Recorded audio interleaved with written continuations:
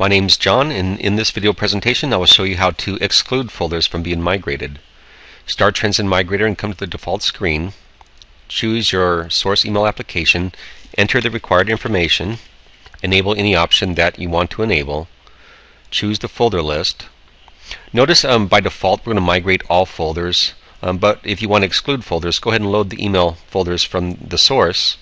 When this table populates, notice that every folder has a checkbox next to it. If you don't want to migrate a certain folder, go ahead and just deselect it and it won't migrate. Another thing you can do is right click on that folder and add it to the folder Exclude list. And one thing's nice about this is if you're doing a batch migration, you're setting up for multiple users, you might want to go ahead and load your list for everybody and then find a common folder that you'll want to exclude for everybody. So find out what you want to exclude, then clear this, and then go to the folder Exclude list, and there's your items.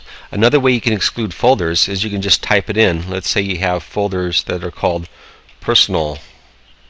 You can just type in the name of the folder, and maybe there's the folder called personal and subfolders underneath it, or maybe personal something, but you know that anything with personal, the word personal, you don't want to migrate. So go ahead and put in a wildcard, which is an asterisk, before or after or together by the word. So right now, anything with the asterisk before and after the word personal, any folder or subfolder with the word personal in it will not migrate. Remove the asterisk before. Anything that starts with personal and afterwards will migrate, and same with the other way around. That's how you can exclude folders from your exclusion list. The easiest thing to do is just go to the folder convert list, load from the email source, and just deselect the item that you don't want to migrate. And then again, for batch migration, add these items to the folder Exclude list, use that for your exclusion, and then just keep this area clear.